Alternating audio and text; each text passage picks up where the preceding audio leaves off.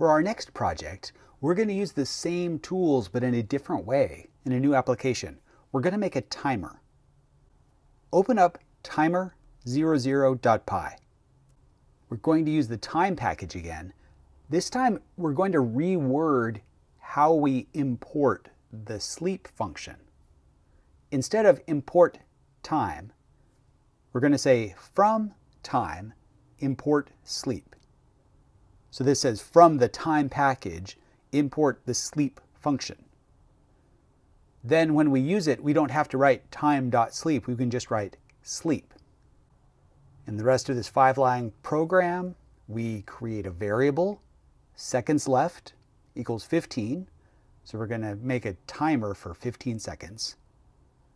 And then sleep, seconds left. So we're going to sleep for 15 seconds. And then when we're done, we'll have the program print to the console the string ding, the 4 characters D-I-N-G. So we'll get a visual sign that our timer has finished its 15-second run. When we run it, it will sit for a while and look like nothing's happening. The cursor, in this case on mine, just sits there and flashes.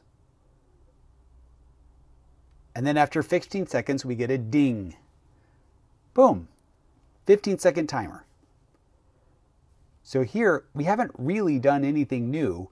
We've just taken things that we already knew and rearranged them a little bit to achieve a different goal.